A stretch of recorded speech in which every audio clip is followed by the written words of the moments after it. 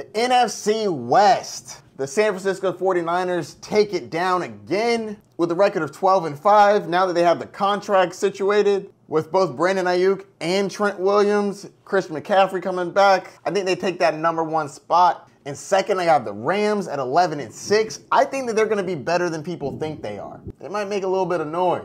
A healthy Cooper Kupp, Puka Nacua. I love the running backs in the backfield, plus Matthew Stafford. If Matthew Stafford can stay healthy, it's going to be nice. And I like these last two teams. I know the record doesn't show it, but I really like them. Seattle Seahawks at 9-8. I love that they changed the offensive coordinator and the head coach. I think that this offense is going to look a lot different than people are expecting. More motion, more downfield. I think it should be good. And then the Arizona Cardinals, I think, are being slept on. Marvin Harrison Jr. is an amazing wide receiver, but don't sleep on Kyler